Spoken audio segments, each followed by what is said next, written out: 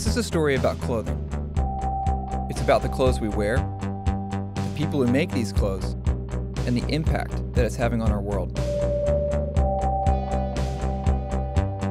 It's a story about greed and fear, power and poverty. It's complex as it extends all the way around the world, but it's also simple, revealing just how connected we are to the many hearts and hands behind our clothes.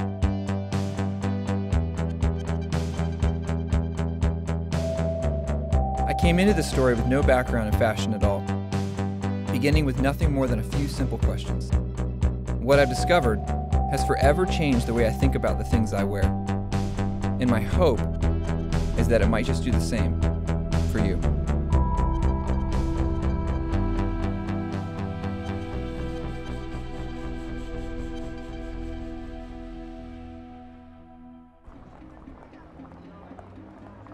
Maybe just start and say your name and talk about how this kind of began. My name is Lucy Siegel. I am a journalist and broadcaster based in the UK, and I have been obsessed, consumed with the environmental and social impacts of the fashion industry for about a decade. Well, I love everything about clothes, you know. I love the poetry, I love the fabric, I love the colors, I love the textures, I love the way that they make you feel. You know, they are our chosen skin. Well, I had the classic massive closet, clothes everywhere, bags constantly coming into my house, you know, every day, every other day with some other item in, and never had anything to wear. I could never put together a coherent outfit.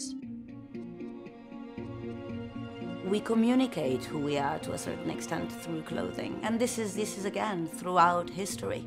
You know, you have the trends at court. You know, again, Marie Antoinette making these huge hats. It's always been. It's our personal communication in many ways. That's what interests me. That it is fundamentally a part of what we wish to communicate about ourselves.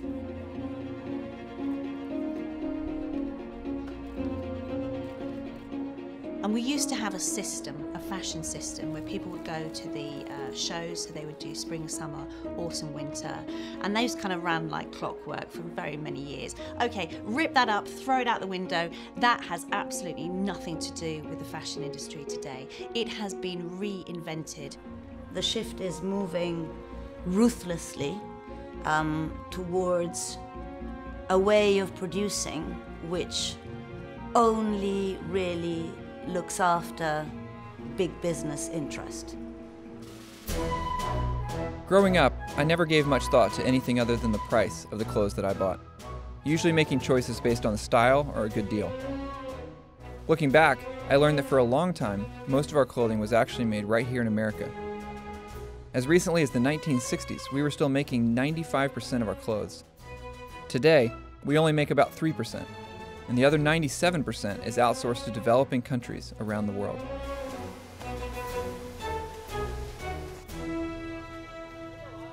I've been in the business for over 9 years now. In terms of scale, we got about 25,000 people just on garment manufacturing side. We produce 1 in 6 dress shirts sold in the US.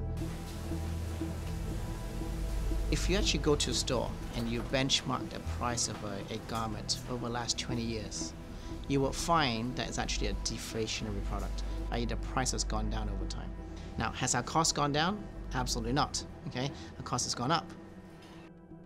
The more production we've outsourced, the cheaper prices have become on the clothing we buy, making way for a whole new model known as fast fashion, almost overnight transforming the way clothing is bought and sold. The newest H&M store on 5th Avenue in Manhattan is the company's largest ever and just one of many new stores it's planning around the country. It's all part of a high street revolution, fast fashion. Instead of 2 seasons a year, we practically have 52 seasons a year. So we have something new coming in every week. And fast fashion has created this so that it can essentially shift more product.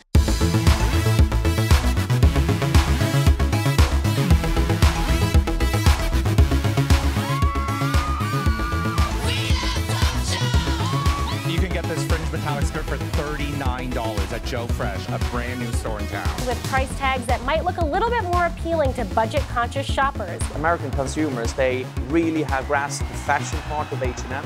And we know from before that American consumers are very value-oriented. If you match these two together with fashion and value, then you have a recipe. One Japanese clothing retailer is making a fast and furious march here in the U.S. The price has dropped. The way of making that product has completely changed. And you have to ask yourself at some point, where does it end? The global marketplace is someplace where we export work to have happen in whatever conditions we want, and then the products come back to me cheap enough to throw away without thinking about it. Well, globalized production basically means that all of the making of goods has been outsourced to low-cost economies, particularly where wages are very low and kept low. And what that means is that those at the top of the value chain, they get to choose where the products are being made, and they get to switch. If, for example, one factory says, we can't make it that cheap anymore, the brand will say, well, we're not going to come to you anymore, we're going to switch to another place which is cheaper.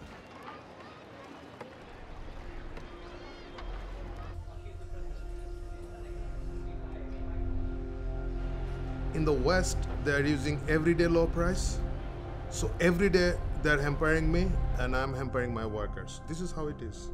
They're competing, the stores are competing in there. When the stores are coming to us for an order and negotiating, they're telling, look, that particular store is selling this shirt with like $5, so I need it to sell it in the $4.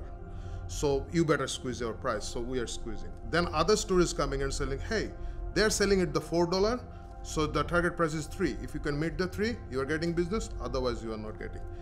Because we want that business so badly and we don't have other options, okay, every time we are trying to survive actually. Ultimately, something's got to give. Either the price of the product has to go up, or manufacturers have to shut down, or cut corners to make it work. Cutting corners and disregarding safety measures had become an accepted part of doing business in this new model. Until an early morning in April, when an event just outside of Dhaka, Bangladesh, brought a hidden side of fashion to front-page news. Well, state media in Bangladesh say an 8-story building has collapsed near the capital of Dhaka, killing more than 70 people.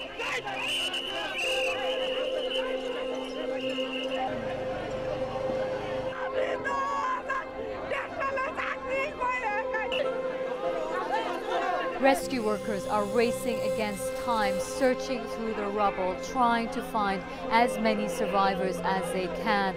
Hundreds are dead. Hundreds more might still be buried alive after officials in Bangladesh say factory owners ignored an order to evacuate. Some 400 dead, hundreds still believed to be missing. Garment workers in Bangladesh paying the price for cheap clothing. A huge crowd has gathered near the building site, many of them family members looking for loved ones, and they say they can still hear people screaming from underneath the rubble, crying out for help. Many are simply losing hope. আমি যে জায়গায় ছিলাম আমি আবার সিঁড়ির সামনে চলে গেছি দৌড়াই আর অমনি পড়ে গেছে পড়ে যাওয়ার লগে লগে আমার দুই পায়ে চাপা পড়ছে এই সাইডে যে ওয়ালগুলো আছে না ওয়ালে চাপা পড়ছে ওই চাপার তো পাও আমি দেখতেছি কি টান দিয়েও কোনো অবস্থা আনতে পারব না তা আমি টানাটানি করি নাই এমনি এখন মাথার মধ্যে কত চিন্তা কত রকম মনে কথা আসতেছে কামতেও পারতেছি না Anybody who, like me, had written about problems in the supply chain, particularly for fast fashion, and tried to articulate how the risk was being carried by those who are most vulnerable and the worst paid, you tried to articulate that, but you could never have envisaged that there would be such a catastrophic illustration of what you were trying to say.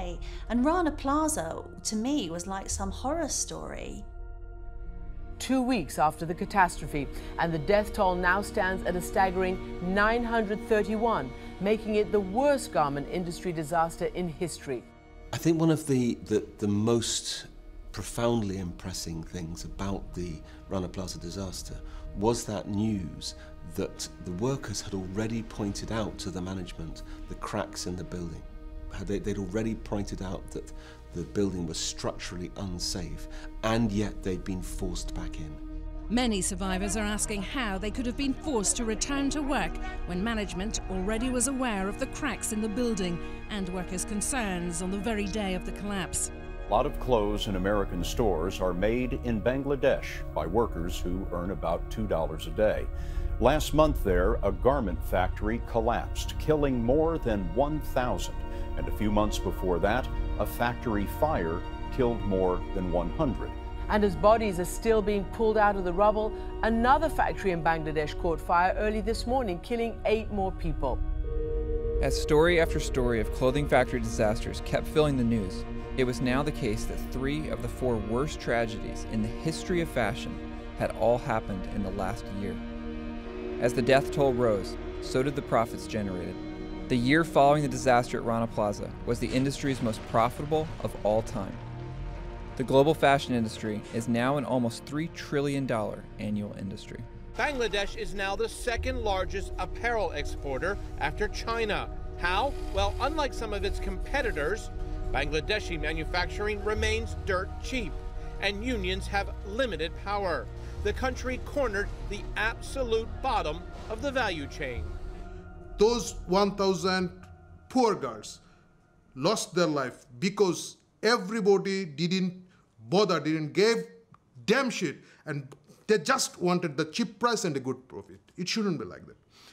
Everybody should take the responsibility for those kids.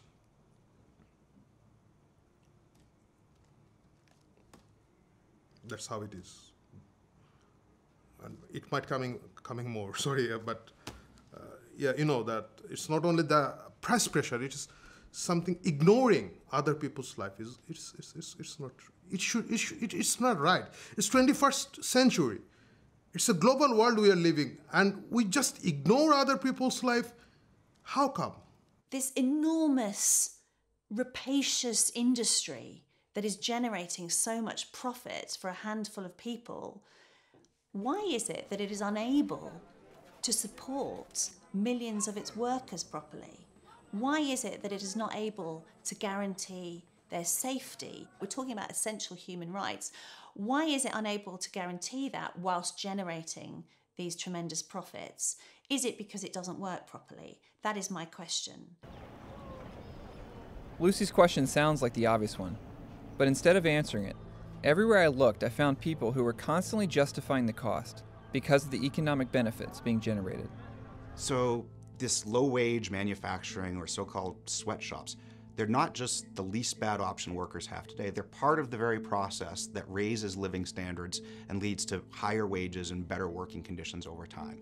Your proximate causes of development are physical capital, technology, and human capital, or skills of the workers. When sweatshops come to these countries, they bring all 3 of those to these workers and start getting that process going. Is it possible that sweatshops are actually good? Yes, horrible, awful sweatshops. The word itself, sweatshop, it evokes terrible images of poor people and children suffering in third world countries, slaving away in awful conditions to make products for us selfish Americans. Thank you. What?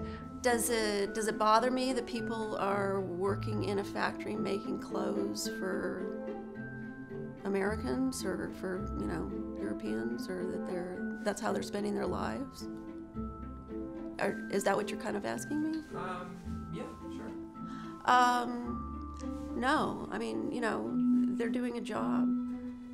There are a lot worse things that they can be doing. It is live television, and I will ask you, define sweatshops. Yeah, I think we have to be very clear what we're talking about from the outset. So we're talking about places with very poor working conditions, as us normal Americans would experience it, very low wages by our standard, maybe children working places that might not obey local labor laws. But there's a key characteristics of the type of the ones I want to talk to you about tonight, Kennedy, and that's that they're places where people choose to work, admittedly from a bad set of other options. Well, I mean, there's nothing intrinsically dangerous with sewing clothes. So we're kind of starting out with, you know, with a relatively safe industry. It's not like coal mining or natural gas mining or, you know, a lot of things that are much more dangerous. So sweatshops jobs look like horrible working conditions and wages to anybody in the West who's wealthy enough to own a TV and watch your video. But we have to keep in mind that the alternatives available for these workers aren't our own alternatives. They're much worse than our alternatives, and they're usually much worse than the factory job that the worker has. Low wages, unsafe conditions, and factory disasters are all excused because of the needed jobs they create for people with no alternatives.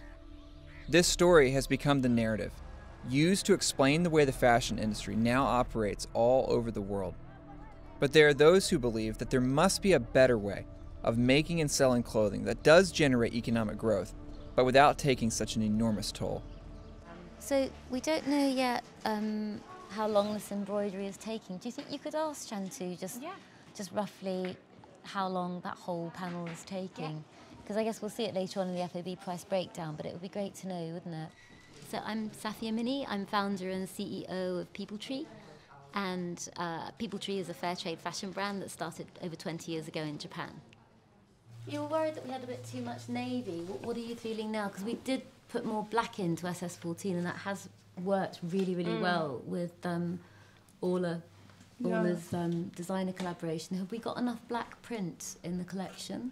Well, we've lost that abstract dust print, this one here, in the black. But I think this pink will be really... I think it's one of those prints that everyone's a bit nervous of, but actually will do well. I think most fashion brands start with a concept of a collection or a look. They don't tend to think, who is going to make the product and how can I ensure that producers or suppliers are going to eat. So what we're trying to do at People Tree is really start with the skills that we have at each producer group and then design the collection up whilst also looking at the integrity of the collection in its aesthetic. I worked originally with freelance designers and went into Bangladesh, Zimbabwe, India, Nepal, the Philippines. And bit by bit, we put together, an amazing network of like-minded fair trade organizations that put women's development, the workers' social development and environment absolutely central to everything they do.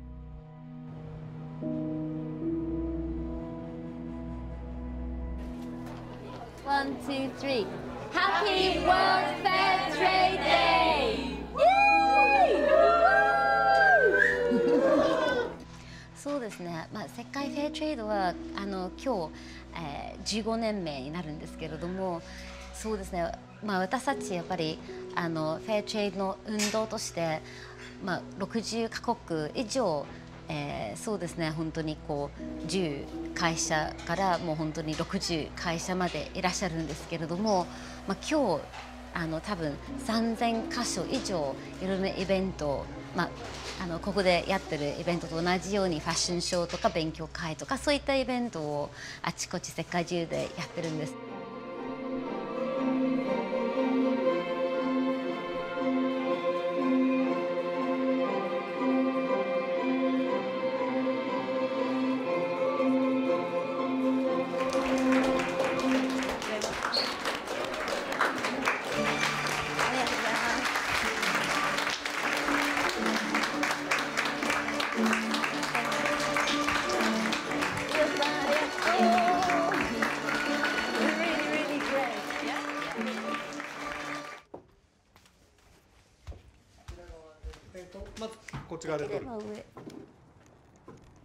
体もう少し私の方に向いてもらえますか？足ももっと。That's beautiful. Fair trade is a citizen's response to correcting the social injustice in an international trading system that is largely dysfunctional, where workers and farmers are not paid a living wage, and where the environment is not considered at all to make the products that we buy every day.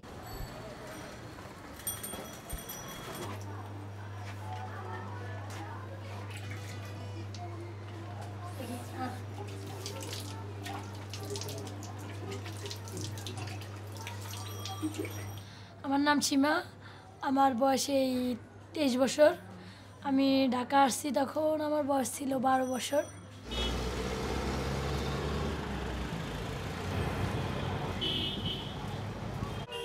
Shima is one of about 40 million garment factory workers in the world. Almost 4 million of these workers are here in Bangladesh, working in almost 5,000 factories, making clothing for major Western brands. Over 85% of these workers are women, and with a minimum wage of less than $3 a day, they are among the lowest paid garment workers in the world. কারণ আমি ঢাকা আসছি আইসা আমার খালার কাছে থেকে আমি চাকরি করি গার্মেন্টসে যখন আমি গার্মেন্টস চাকরি নিয়েছি তখন 700 টাকা বেতনে গার্মেন্টসের চাকরি নিয়েছি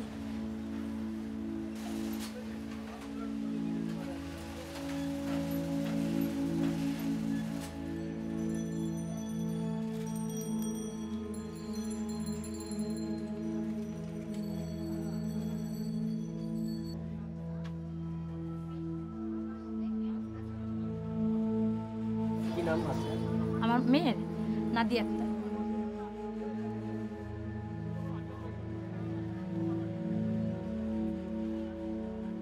প্রায় 15 দিন আমি অফিসে নিয়ে গেছি কিন্তু অফিসে প্রচন্ড গরম আর ওই কাজের ভিতরে তো মনে করেন মিলানো ওই মেডিসিন মিলানো ওগুলো বাচ্চাদের মুখে গেলে অনেক ক্ষতি হয়ে যায় বিষয় হলো যে আমি ঢাকা নিয়ে রাখতে পারতাছি না আমার রাখার মানুষ নাই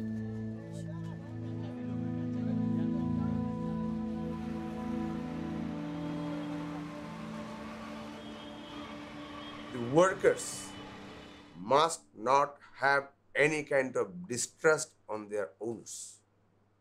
If they have, there will not be any good working atmosphere in the factory.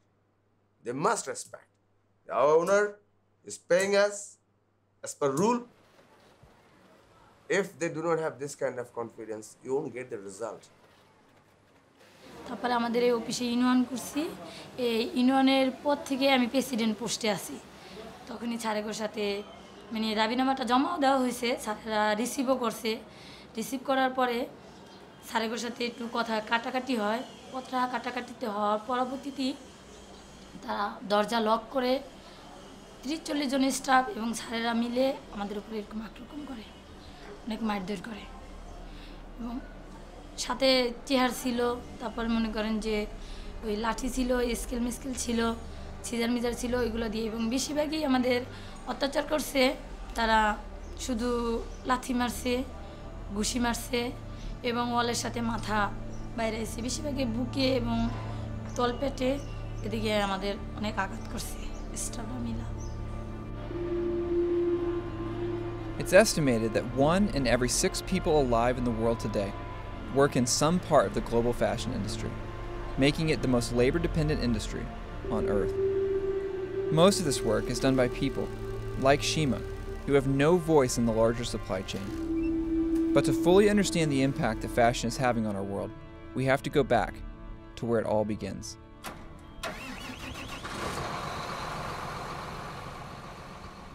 My grandparents settled out here in the 20s. And so this is a part of my heritage. People ask why I'm an organic cotton farmer. It's because I don't know any better.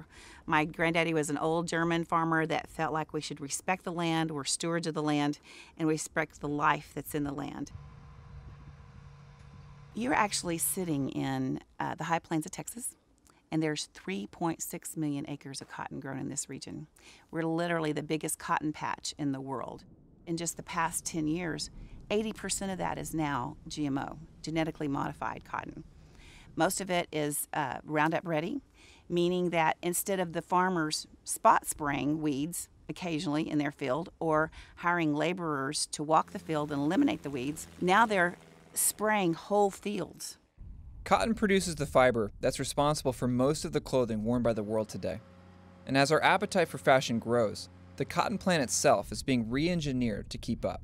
There's been this big drive towards the industrialization of agriculture, the intensification of agriculture.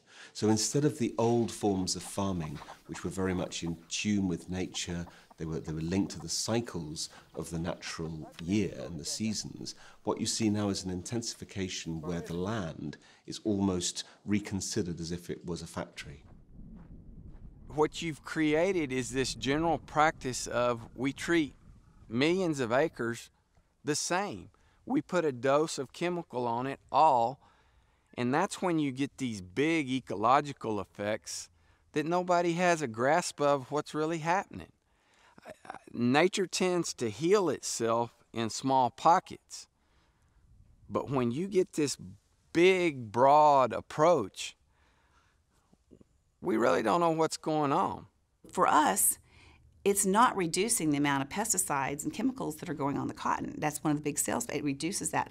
Not in our area where we are spraying millions and millions of acres and dollars of Roundup across the entire South Plains. What kind of impact is that having on our soil with residuals that are left at the microbacterial level? What kind of impact is that having on the people in our communities? Where's the cost on that? Monsanto is proud to be the industry leader in agricultural innovation because of what these agricultural advancements can do to help you double yields for the future needs of the world. We're dedicated to the future of agriculture and providing farmers with innovations that help them produce more and conserve more, while improving the lives of people around the world. Together, we can face the challenges of the next generation and beyond.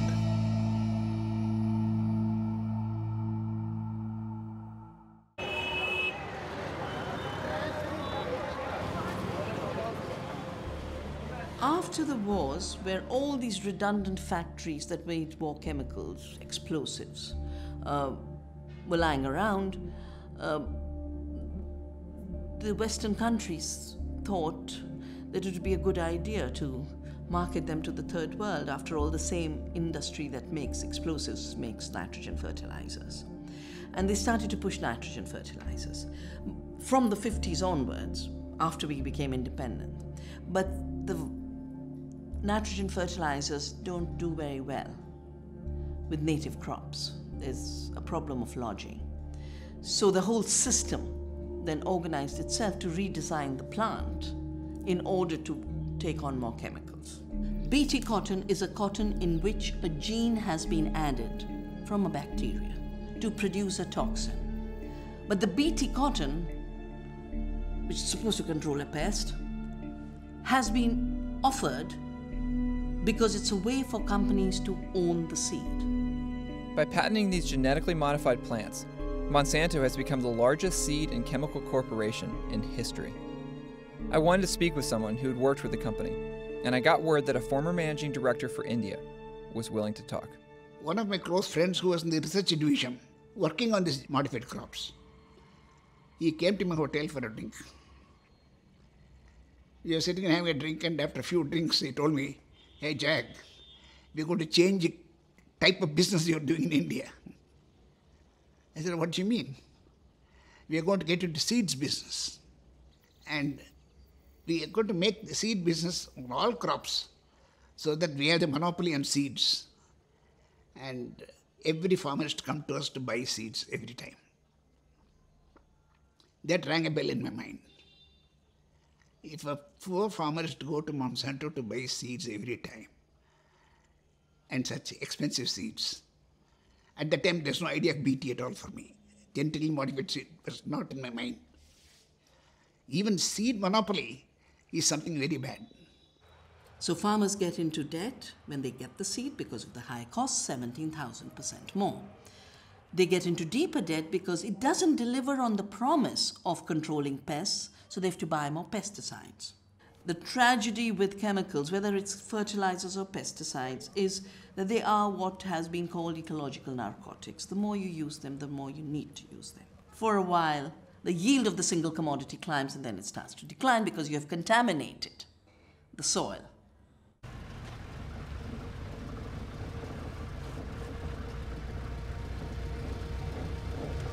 Most of India's cotton is grown in the Punjab region, which has quickly become the largest user of pesticides in India. Dr. Pritpal Singh has been studying the effects of these chemicals on human health, and his reports show a dramatic rise in the number of birth defects, cancers, and mental illness here in the region. You can go in every village, you will see that hundreds of patients are suffering with cancers. 70 to 80 kids in every village will find them facing the severe mental retardation and physical handicap.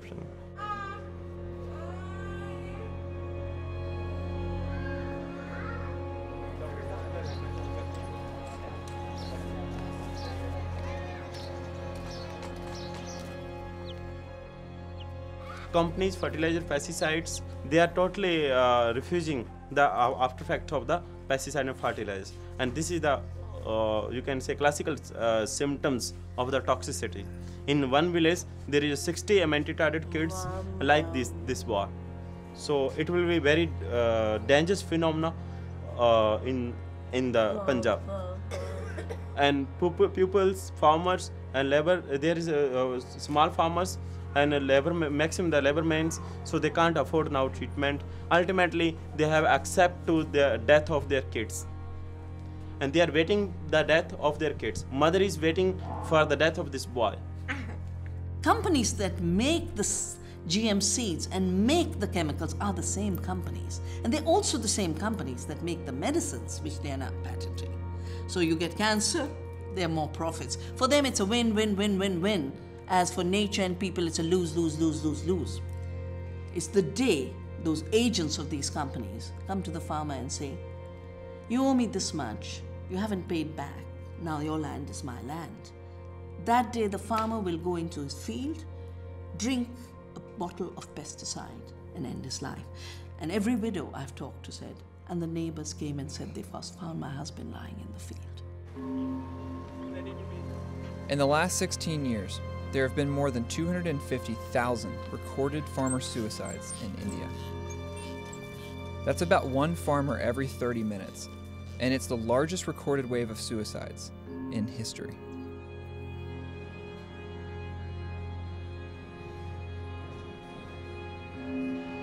As it becomes clear just how much of an impact fashion is having on our world, there is an increasing amount of research to suggest that it's also having a growing effect on us, the people buying these clothes. What we now know 20 years later and hundreds of studies later is that the more that people are focused on those materialistic values, the more that they say that money and image and status and possessions are important to them, the less happy they are. The more depressed they are, the more anxious they are. We know that all of these kinds of psychological problems tend to go up as materialistic values go up. Now, that's really at odds with the thousands of messages that we receive every day from advertisements suggesting that materialism and the pursuit of possessions and owning stuff is what's going to make us happy. It's important to understand that advertising is a species or a category of propaganda. We think of propaganda as a totalitarian thing, very grim, loudspeakers, chanting crowds and so on. Or we think of Hitler. We always think of it as a foreign thing, okay? But it's actually as American as apple pie.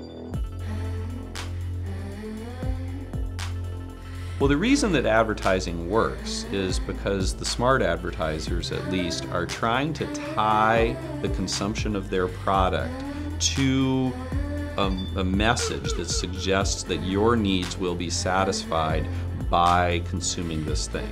It wants you to believe that you'll look wonderful in that thing, but then to put it on and feel like, nah, you look kind of fat in it. You don't look that good in it. You're sorry you bought it, but there's another one you can buy. I'm here for the next high, the next guy. I'll be a god in the next life.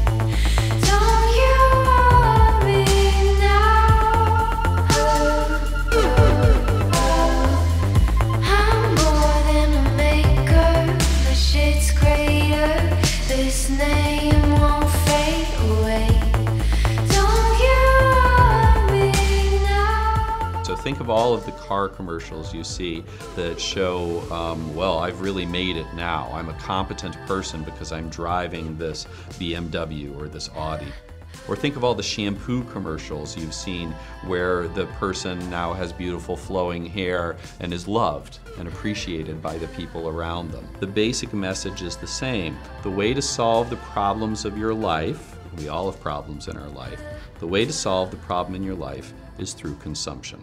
Hey you guys! Today I'm coming to you guys with a clothing haul. I went shopping a couple of days ago and literally went insane and bought so many things. My spam bots, I don't know, were literally blown up by you guys saying you guys wanted a haul. So, here it is. Okie dokie, so first off, I have some things that I got from H&M. So then I went to Forever 21. It was wasn't even a question, it was just like fate. I just had to get it. Like if it could levitate towards me, it would have levitated. I got this skirt, bright yellow, and it was $8.50. It's a jean button-up thing. And I just loved this. I just loved it, loved it, loved it. It's a gray knit sweater and it has pink hearts all over it. I love tie-dye things. Like tie-dye things are literally the bomb.net. It has a little yin-yang sign on the front of it. I just love these so much. And it's just this really pretty light blue sweater. I don't even know if I'm gonna wear this now that I got it because I don't know if I like it that much. I need to stop.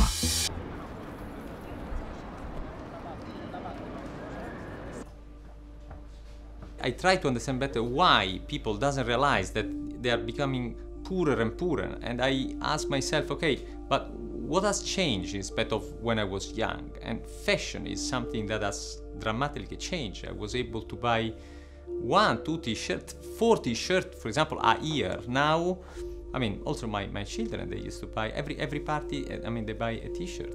And so I understood that the fast fashion is something totally new. If you have noticed, the price has decreased in the last years, and it has followed the middle class disappearing. So all the things that people really need are very costly, like home, like study, like life insurance. On the other side, there is a sort of consolation part of their life.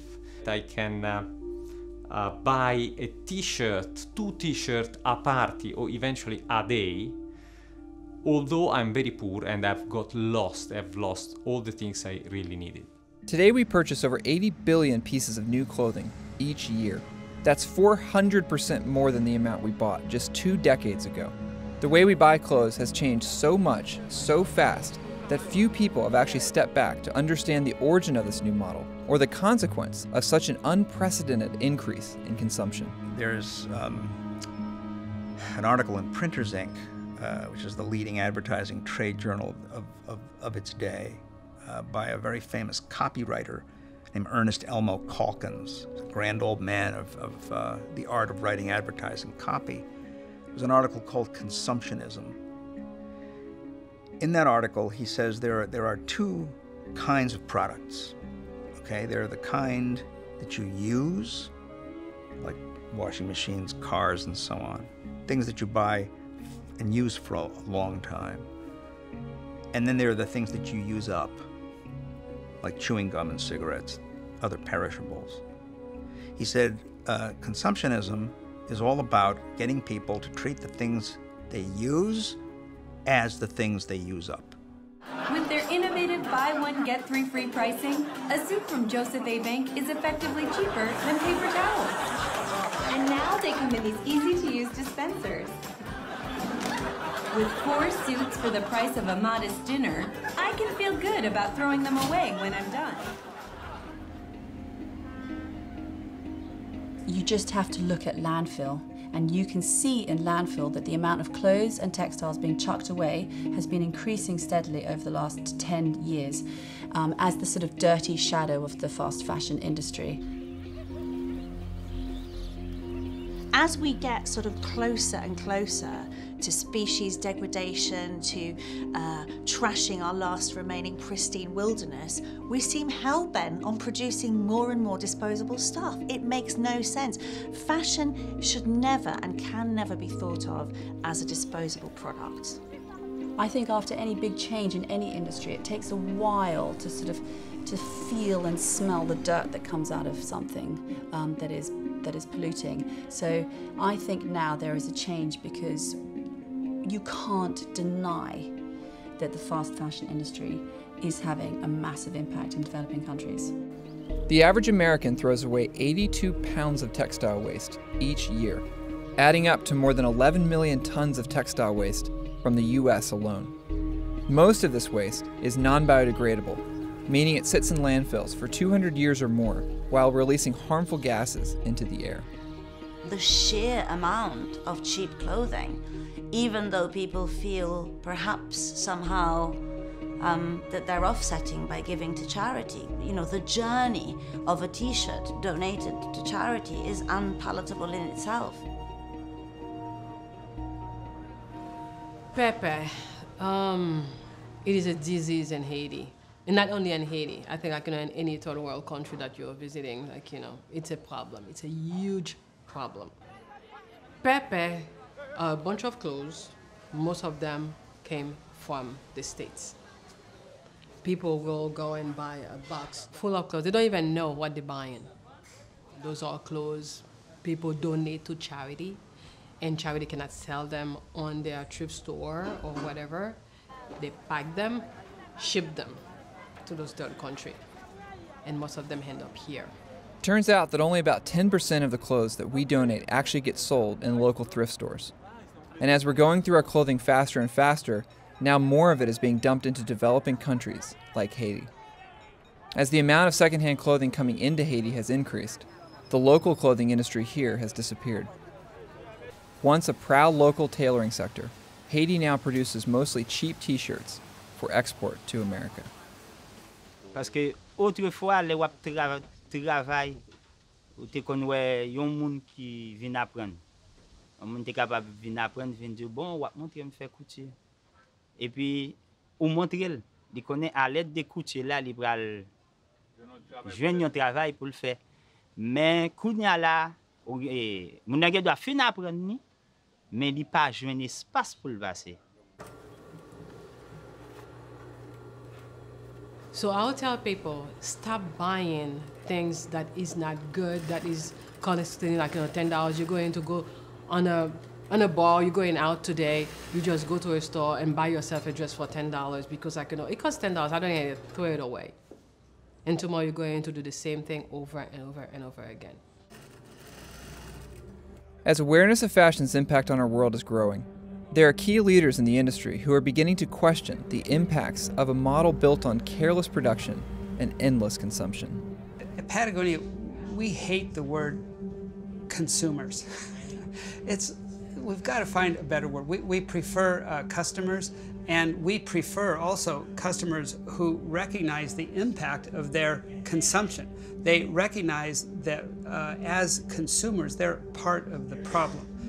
We are hopeful that we can encourage our customers to join us in really questioning consumption. Because without a reduction in consumption, we don't feel that we'll really collectively find a solution to the problems we face that are collectively, year by year, resulting in the continued decline of the health of our planet. I mean, the fashion industry just needs to think. It needs to just stop and sort of look at how it's been working in a conventional way and just sort of question it, challenge it, and that's, for me as a designer, that's the most exciting thing that I do now. More exciting than saying, oh, I love this color this season, or this is the silhouette or the hemline. For me, a way bigger challenge and excitement is actually looking at my industry and saying, you know what, I'm gonna try and do it in a way that is not as harmful to the planet.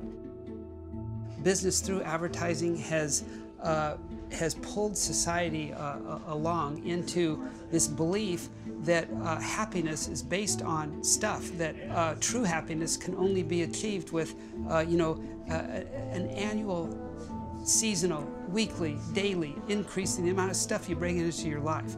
That we want to encourage our customers to think twice about those assumptions, to understand where they came from, and through that understanding to know that we can all together, we can change how this is done. The customer has to know that they're in charge. Without them, we don't have jobs, and that is really important. So you don't have to buy into it. If you don't like it, you don't have to buy into it. I love the embroidery, Shantu. Don't you think we should have the embroidery on both sides? I think we should definitely add the embroidery here as well. I think it looks a bit mean to have it just on the front, so let's have it on the sides too. It won't add much cost. It's not so dense, is it? What do you think?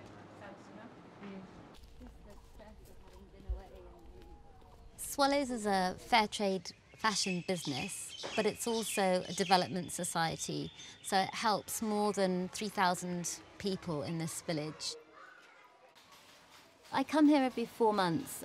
We call them production trips, and we're working with the producers, trying to find out, what are the barriers to making a great product and to getting it to the market. And we're also doing fair trade capacity building, so looking at, what are the obstacles to delivering more social benefit or improving, the environmental protection in these areas.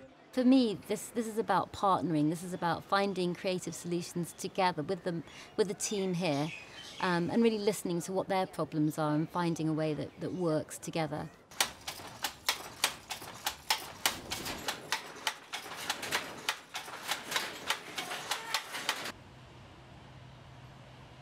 I want to invite the best employee here at Swallows.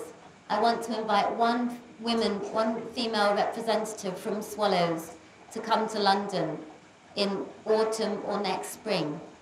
And I would like you to think who would be that best representative. But I want you to know who your customers are, and I want you to really understand the marketplace and come back and tell all your friends.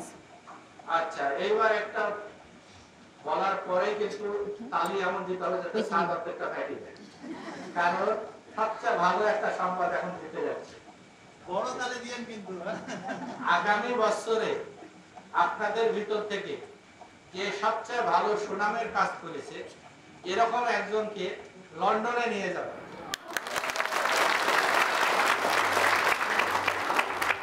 Either if she does it single thread, single stitch, then maybe she needs to do more densely, more concentrated. এটা কি এই gap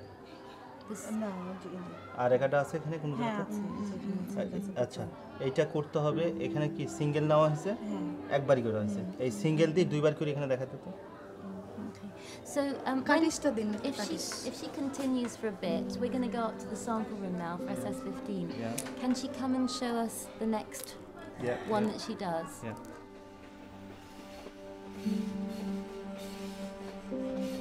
I kind of hoped that people tree wouldn't be necessary. I hoped that, we would have a trading system that looked after people's rights and the environment. But the more and more involved I got in developing and working closely with partners, the more, dirt and filth I discovered about how trading practices, undermine everything that we believe in and everything I know most people believe and value. I don't know, People Tree just really grew organically. It grew from a really great collection of people that feel passionately that there's a different way of working, of living, of consuming, of interacting with people in a very humane way. I didn't necessarily feel that there'd be 1,000 shops selling People Tree today. And I see there's so much more that we need to do. So I think it's not just about creating jobs for the 7,000 people that work for People Tree. It's also about being a catalyst for change, within the industry and proving the model works.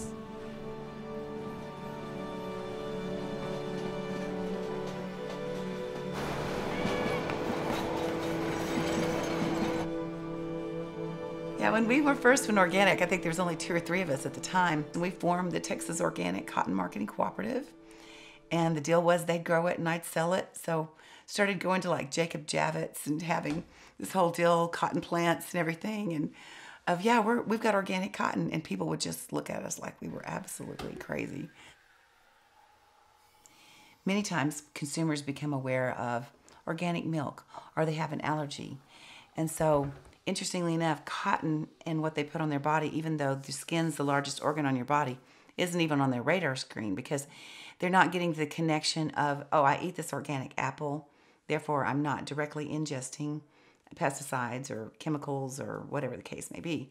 But they don't get that direct connection with clothing. And so you have to start looking at in that bigger community scope, that it is about our air, it's about our world, it's about our planet, it's about our people.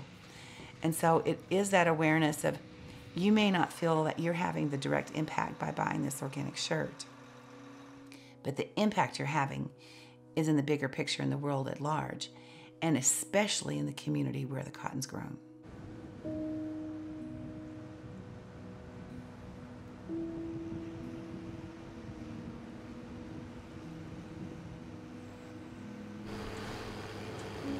As the hard freeze comes, As organic farmers, we wait for that freeze because that literally defoliates, takes the leaves off the plant so that when we harvest, the bolls open that are mature and it leaves the cotton here, and you can see it kind of comes out in sections.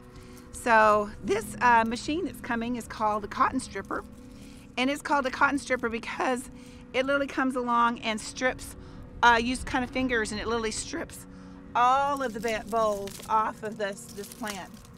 So when you look over there, you can see the harvest has been there and it's taken all the plants off.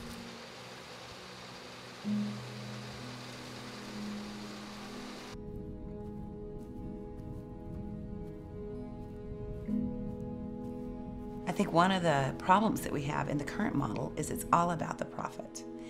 And it doesn't take into consideration this cost at what cost? The cost of polluting the water, the cost of labor, the cost of bars on the window that people die when a fire breaks out in the factory, the cost of farmers that don't have access to education and health care.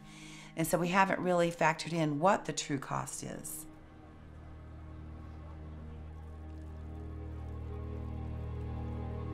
Kanpur is situated along river Ganga, which is the holiest river, and it's also very important for 800 million Hindus, and also it serves as lifeline of North India. So this river is being polluted and killed by the leather factories of Kanpur. With growing demand for materials like cheap leather, Kanpur is now the leather export capital of India.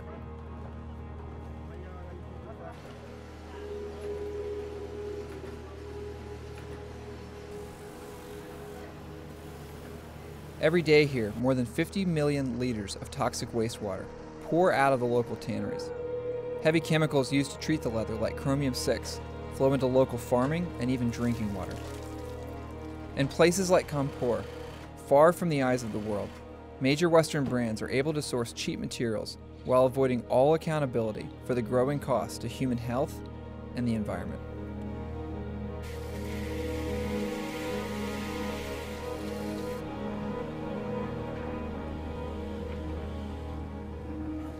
People in that area are in the tight grip of tannery pollution.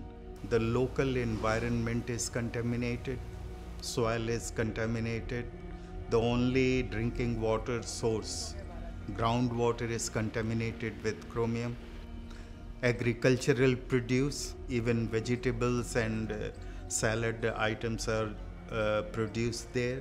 People's health are affected. People have different kinds of dermal problems, skin rashes, boils, pustules, even numbness in the limbs. People have stomach ailments, maybe they have cancers also. हमारी बेटी को jaundice नाम की बीमारी हुई है और ये प्रतिवर्ष यहाँ पे हमारे जो है इनको भी पिछले वर्ष हमारी वाइफ को भी हुआ था। इस पूरे इलाके में जितना भी हमेशा एक घर छोड़ के दूसरे घर में अक्सर जो है दर्जनों लोग जो है हर गांव में बीमार होते हैं जॉइंटिस से। वो उनका बहुत पैसा खर्च हो जाता है और ज़्यादातर लोग 90% लोग जो है ये समझ लीजिए कि खून की कमी एनेमिक रूप से जोड़ते हैं, क्योंकि जो क्रोमियम है वो सीधे लीवर पे अटैक करता है और जब लीवर कमज़ोर होता है You can have the best of materials moving into the high-end fashion market in Milan or Paris or London, but there has been so much of work which has gone behind it and so much of chemicals has gone into it. The effluents have been discharged into so many rivers, but we are only looking at that point of time into the finished product. We need to step back and think about it. Fashion today is the #2 most polluting industry on Earth, second only to the oil industry. The alarming thing is that not only is fashion using a huge amount of natural resources and creating staggering environmental impacts, these natural resources and this impact is often not even measured. Because they've been so abundant, these resources, it's been assumed that they're going to be there forever. So I think business has not accounted for them because it's only since the 1950s that we've really had this industrial expansion at such a rate that we started to see exponential growth and exponential use of natural resources. The first economy on which our lives rest is nature's economy. Nature has an economy. That economy is huge. It's not counted. Then we have people's economy, women working, weavers working, farmers growing. And that was made invisible through this construct, first in the Depression and then during the war years, of the number called the GDP, the gross domestic product, which measures only that which is traded and has become a commodity. A lot of the resources that we use to make our clothing are not accounted for in the cost of producing those clothes. So when it has water that's used to produce clothing, land that's used to grow the fiber, chemicals that are used to dye, those things all are inputs, and as inputs they cost something, and they also give outputs. In some cases good outputs, the clothing themselves, jobs, but in other cases bad outputs like harmful chemicals or greenhouse gas emissions, and those things have costs as well.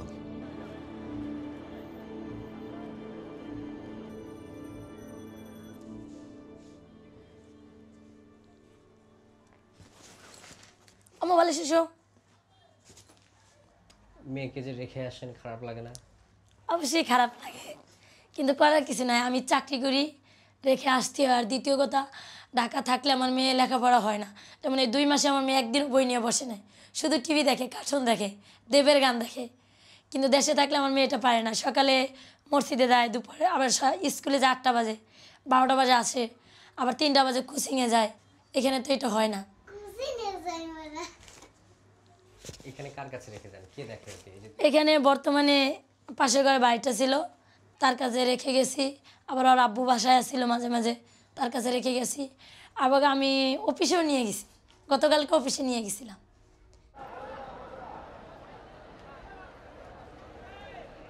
The same low wages that have made places like Bangladesh so attractive for brands to do business have left millions of workers here working incredibly long hours, unable to afford to keep their children with them, even in the city's worst slums. In order to give their children an education and the chance of a better future than life in the factories, many garment workers here, like Shima, are leaving their children to be raised by family or friends in villages outside the city, only getting to see them once or twice a year.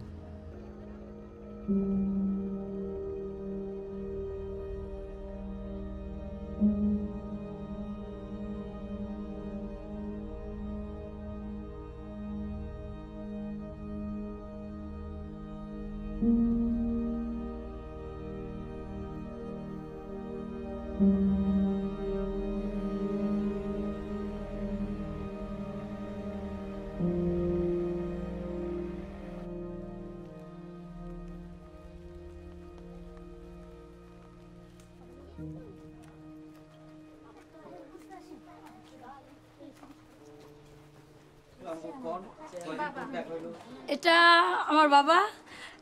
1 বছর পরে আমার বাবার সাথে আমার সাথে পরিচয় এবং দেখা। তাছাড়া হয়তো মোবাইলে একটু যোগাযোগ হয়, কিন্তু দেখতেও না। আজকে 1 বছর পরে দেখলাম। এটা আমার আম্মা। হ্যাঁ, 1 বছর পর আম্মার সাথে পরিচয়।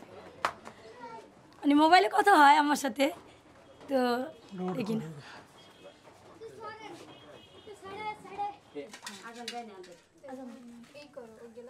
যে কজন রোজা আফা, এই কজন প্লিজে দইগুলো উঠাই দাও।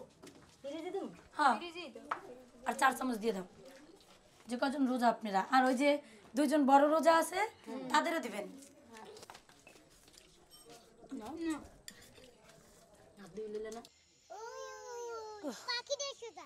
পাখিটা সোজা দেয় না। হ্যাঁ, কোন জায়গায়? এদিকে না, না এদিকে। আমাদের বাংলাদেশের শ্রমিক তো কষ্টের আর শেষ নাই। যেমন আমরা এই যে সকালে উঠি, রান্না করি, অফিসে যাই, সারা দিন পরিশ্রম করি, এবং সারাদিন আমাদের পরিশ্রম দিয়েই আমরা ওটা তৈরি করি এবং ওটাই তারা বাইরে যখন যায় তখন তারা পরে কিন্তু আমরা যে কত কষ্ট করে এটা তৈরি করি কত কষ্ট করে আমরা এখানে চাকরি করে এটা তৈরি করে বাংলাদেশে পারে এটা অবশ্যই তারা জানে না তারা শুধু পায় আর পরে কিন্তু এটা আমি মনে করি যে আমাদের রক্ত দিয়ে এটা তৈরি হয় যেহেতু দেখা যায় অনেক অনেক সময় দেখা যায় গার্মেন্টসে চাকরি করতে যায় অনেক মেয়েগো জীবনও যায় যেমন আমাদের এই কিছুদিন এক বছর আগে রানা প্লাজার ঘোষণা পড়ছে আমাদের প্রচণ্ড শ্রমিক মারা গেছে তাই আমি মনে করি এটা আমাদের অনেক কষ্টের পরিশ্রম আমরা চাই না যে আমি চাই না যে বাইরের লোকেও এরকম আমাদের রক্তের জিনিস তারা ব্যবহার করে আমরা চাই যেন আমরা একটু গার্মেন্টসে উন্নত মালিক যেন আর একটু সতর্ক হয় যেমন রানা প্লাজার ঘোষণা পড়ছে আমি চাই না যে রানা প্লাজারের মালিকের মতো আর অন্য অন্য মালিক এরকম রিস্ক নিয়ে এবং এরকম বিল্ডিংয়ে ওয়ার্কারদের নিয়ে কাজ করে এবং আরও এরকম শ্রমিক মারা যায় আরও অনেক মায়ের কোল খালি হয় আমি এটা কোনোদিনও চাই না আমি চাই আমাদের আর একটু মালিক সতর্ক হোক এটাই যেন আমাদের একটু দেখে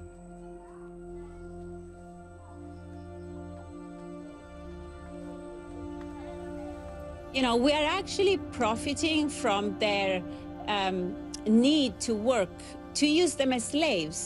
And I'm not saying that we don't, you know, we need to give them work, but they have to be treated with the same respect that we treat our children, our friends. They're not different from us. Livia Firth has been calling for major change in the fashion industry. She made headlines by starting something called the Green Carpet Challenge, urging celebrities and top designers to take part in more mindful forms of fashion. She runs a sustainability consulting firm called EcoAge and had just been invited to speak at a conference on the future of fashion.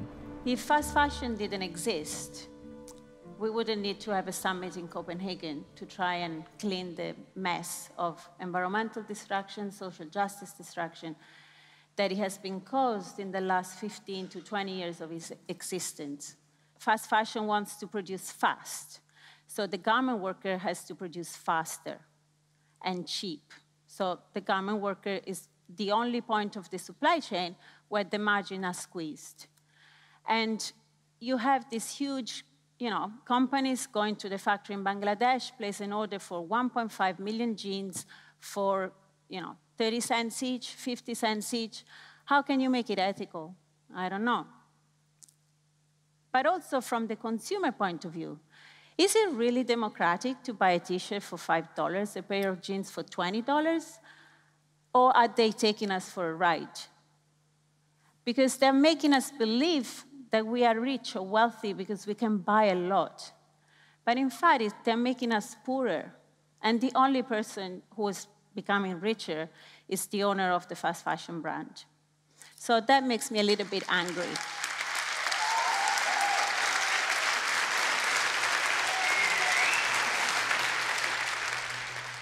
You spoke about a commitment to try and promise a basic living wage.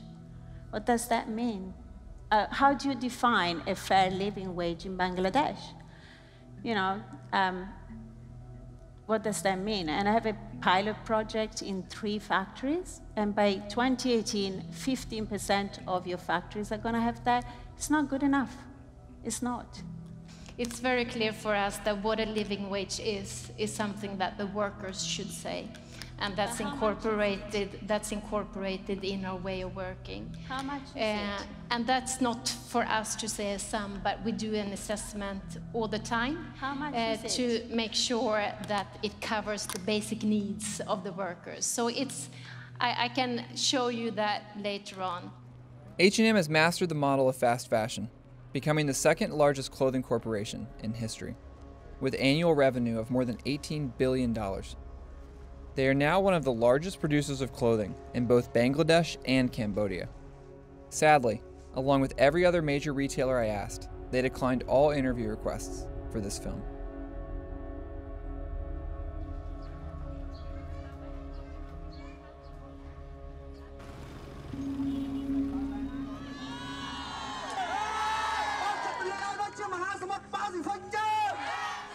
In Cambodia, garment workers have had enough. recently taking to the streets to demand a minimum wage increase in the country.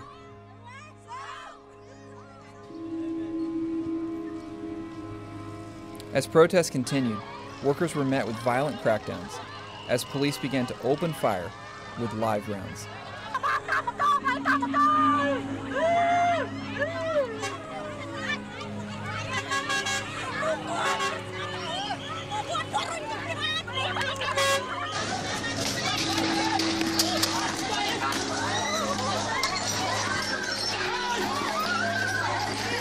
A woman has been killed and several people injured in clashes between clothes factory workers and riot police in Cambodia.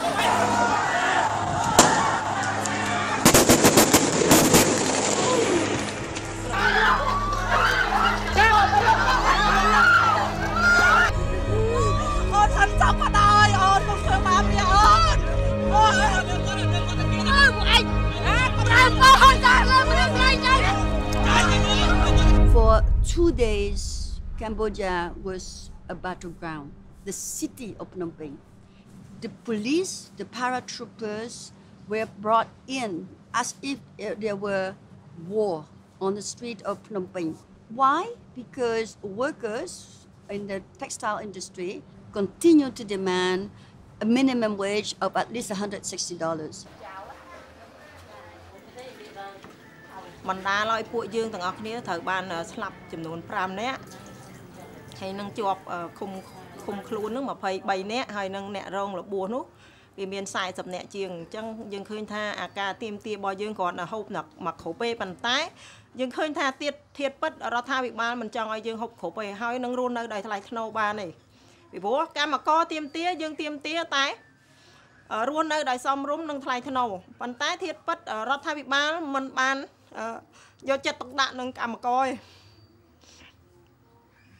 Today is the funeral of a factory worker. He was beaten to death. He had suffered a lot before his death this morning, and he had done nothing wrong. He, among his fellow workers, wanted to have better living conditions.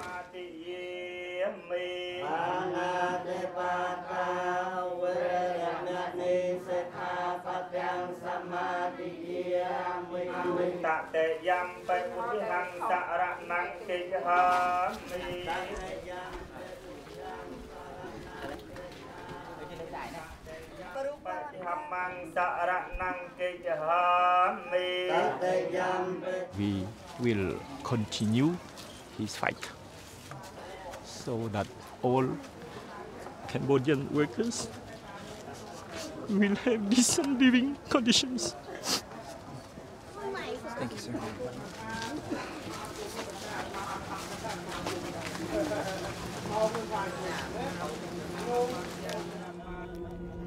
The Cambodian government, like other developing countries, are desperate for the business that multinational retailers bring. Because of the constant threat that these brands will relocate production to other low-cost countries, the government holds down wages, routinely avoiding enforcement of local labor laws. But because the major brands do not officially employ the workers or own any of the factories they produce in, they are able to profit hugely, all while remaining free of responsibility for the effects of poverty wages, factory disasters, and the ongoing violent treatment of workers. The whole system begins to feel like a perfectly engineered nightmare for the workers trapped inside of it. You cannot fool us and exploit our human resources, exploit our workers. The workers will continue to rise up. I call on the international brands to put that struggle into dollars, into pounds, into euros. It translates into human capital. It translates into social responsibility of these big corporations. It translates into economic justice. When everything is concentrated on making profits for the big corporations, what you see is that human rights, the environment, workers' rights get lost altogether. you see that workers are increasingly exploited because the price of everything is pushed down and down and down just to satisfy this impulse to accumulate capital. And that's profoundly problematic because it leads to the mass impoverishment of hundreds of millions of people around the world. If you write to any of these companies, they'll send you their code of conduct, and it's beautiful, and it says, oh yes, we take responsibility for the conditions under which our product is made, you know, the product that you buy. All the factories where we produce, we require them to respect the minimum wage laws, you know, all of the laws of the country, to respect women, not to hire children, no forced labor, no excessive overtime hours, all that stuff. But when we submitted a bill in Congress a few years ago, or worked with people to do that, we called it the Decent Working Conditions and Fair Competition Act, the companies responded in one voice, oh no, that would be an impediment to free trade. We can't have rules. We can't have that. They want to keep it with voluntary codes of conduct. Now, they've fought for and they've won laws to protect their stuff and their interests. But, what about the workers? The workers are left with voluntary codes of conduct. And what we see in case after case after case is that those voluntary codes of conduct are not worth the paper that they're written on. We need to acknowledge, particularly in the fashion industry, that human capital is part of this miraculous formula. Without human capital, without cheap labour, cheap female labour, it would not be generating the profits that it is. That needs to be acknowledged, it needs to be dealt with, and those people need to be rewarded instead of exploited. Where is their piece of the pie? That's what we constantly have to ask ourselves. Are those buyers immoral, or do they just don't, or are they amoral? The system they're working for, and the system that allows companies to do this, is amoral. The individuals concerned are simply products of that system and having to drive it through to its logical conclusion. What we need to do is change the way those companies operate. Operating within a system that only measures profit, companies have little incentive to do anything other than to make this quarter better than the last, no matter what damage is caused along the way. As corporations that make up the global fashion industry, major brands as well as seed and chemical companies are growing today to reach unprecedented global size and power.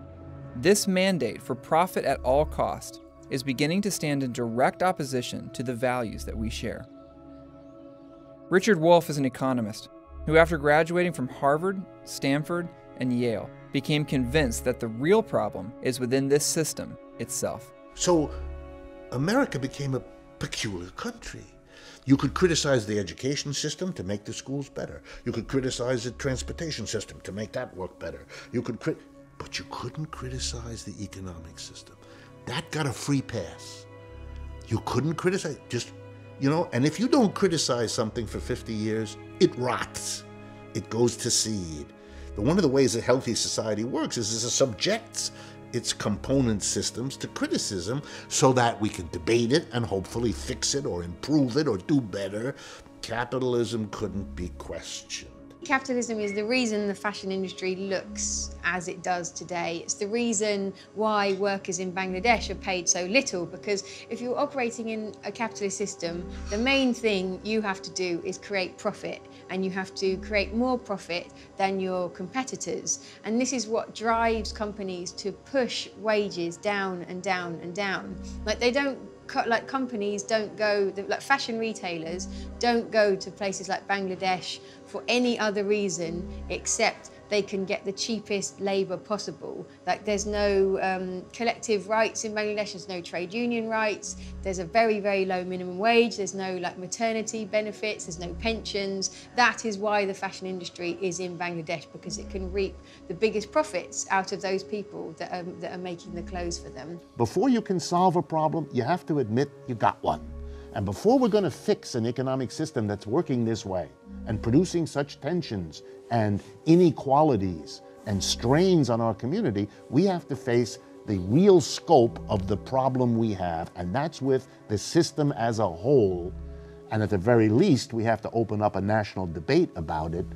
And at the most, I think we have to think long and hard about alternative systems that might work better. For the environment, the great threat is that capital must continue to expand infinitely in order to survive. It can't have any limits on its expansion and its growth. The natural world clearly does have limits. There are very defined limits to how much the world can sustain in terms of production, in terms of trade, in terms of transport and distribution. And it's quite clear that we've already overstepped a lot of those limits, which is why you're seeing such stress in the natural world at the moment. The system we live in isn't one that most people want to live in. I think it's a system that makes most people very unhappy, and I don't think people want to live on a slowly dying planet or to be exploiting, their neighbours. So I think we need huge systemic change. If you don't change this system, you're leaving intact the decision-making of these enterprises, which means a small group of executives and shareholders are going to be working in the same system, subject to the same pattern of rewards and punishments, which will sooner or later make them reimpose there or elsewhere the very conditions you're fighting against. So stop this stuff about improving their conditions. Deal with the system, or else you're not serious. Our economic system is one of consumer capitalism. And that's why the government needs to have consumption at very high levels, and why, of course, the corporations do, and why at some level most people then buy into it. I can't tell you the number of people I talk to who say, well, but if we became less materialistic, our economy would tank. Well, they're right in some level, because our economy is based on materialism. It's based on these kinds of values. That's what it needs in order to survive. That's part of the fuel that it needs. The problem is that comes at a really high price. Black Friday's here. Can we go, please? Go, go, go, go, go. Shop, shop, shop, shop. Black Friday shopping mania is still playing out tonight at malls across America. In some places across this country tonight, it's as if someone announced we're in danger of running out of stuff, and those who need stuff had better go out and buy it now because it's going away forever.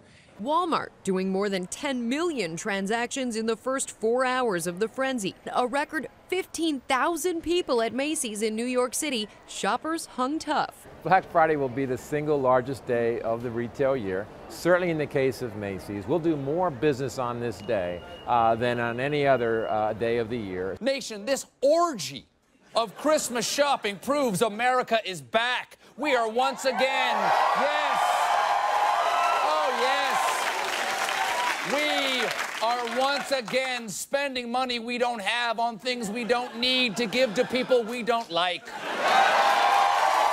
Yeah, USA, USA, USA, USA.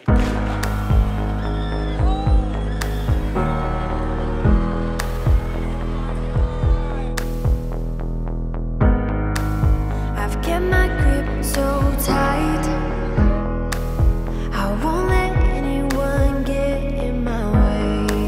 I want beautiful things, golden rings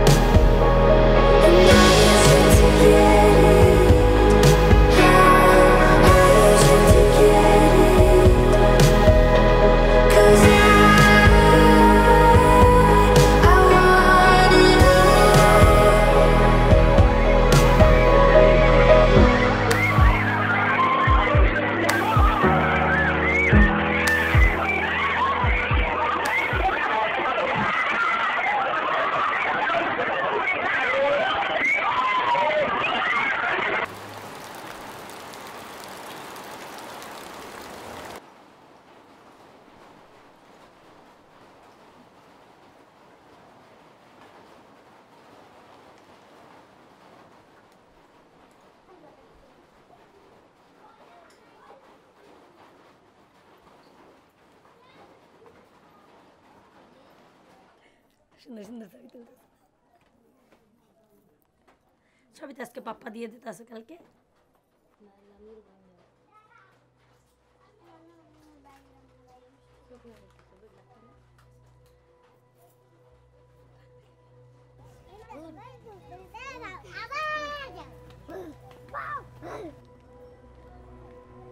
তার থেকে বেশি ভালোবাসা আমার মা আপারা মানে যারাই আছে ফ্যামিলিতে দেয় কিন্তু তারপরও একটা জিনিস ভাবে কষ্ট লাগে যে যে যত ভালোবাসা দিও মানে বাবা মার মতন ভালোবাসা তো কেউই দিতে পারে না ওই জিনিসটা ভাবে অনেক কষ্ট লাগে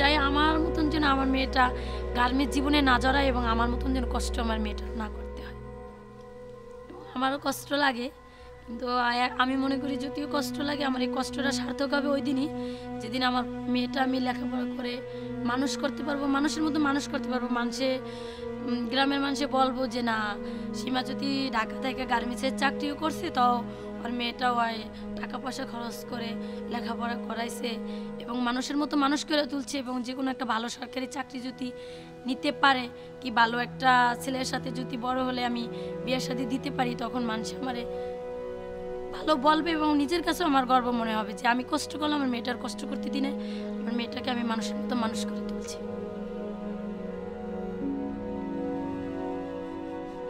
I grew up on a farm, married a guy that grew up on a farm, and those of us living on the farm and live there, it needs to be safe for us too. And the new chemicals that were coming out and the intensity of the use was just continuing to increase. And then in 2005, Terry started having some loss of fine motor skills and this and that, and come to find out, he had a glioblastoma multiforme stage 4 brain tumor. And at the prime age of 47 years old. And he died at the age of 50. They gave us 6 months. We had 2.5 years. And the brain surgeon that worked on him, Lubbock has got huge cancer clinics and a medical hub. We didn't have to go someplace else to have a brain tumor surgery. We were able to stay right here because he does so many of them. He said that these kind of tumors are found in men age 45 to 65 that work in the agricultural industry or the oil field. And so while I don't have a smoking gun and the blood tests that say the use of cotton chemicals and agricultural chemicals directly led to my husband's death, there's just too many linkages with his father's death. Growing up on a chemically intensive farm, we live in the middle of 3.6 million acres of cotton that use a lot of chemicals. And so at that point in time, organic was no longer important to me. It was imperative. It's imperative that we change agriculture. It's imperative, if we're talking about the long-term sustainability and well-being of our lives on this planet and our children's lives on the planet, that we have to change.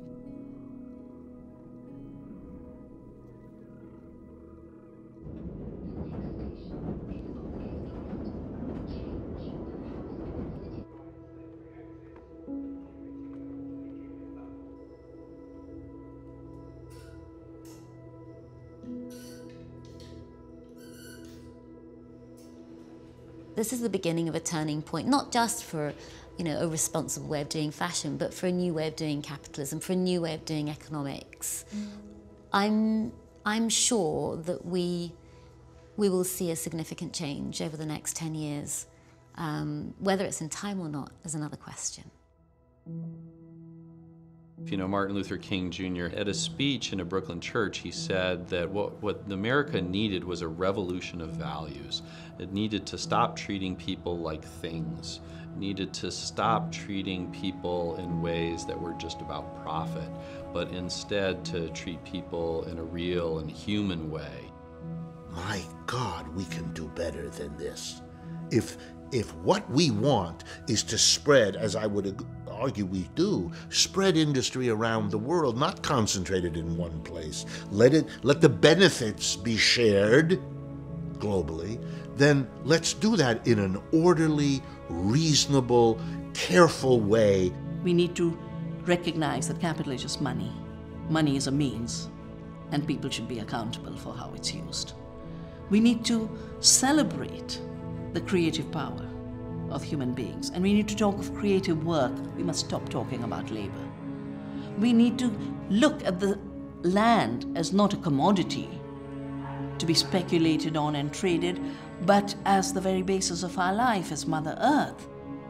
If you change all consumers into activists, all consumers asking ethical questions, all consumers asking quite simple questions about where their clothes are from, all consumers saying, I'm sorry, it's not acceptable for someone to die in the course of a working day. We can't just roll over and say, yes, have it, do what you like. It's too important, it's too significant an industry. It has too much impact and effect on millions of people worldwide and common resources.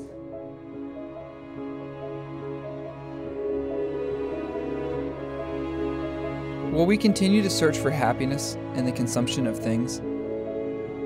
Will we be satisfied with a system that makes us feel rich while leaving our world so desperately poor? Will we continue to turn a blind eye to the lives of those behind our clothes? Or will this be a turning point, a new chapter in our story, when together we begin to make a real change, as we remember that everything we wear was touched by human hands? In the midst of all the challenges facing us today, for all the problems that feel bigger than us and beyond our control, maybe we could start here with clothing.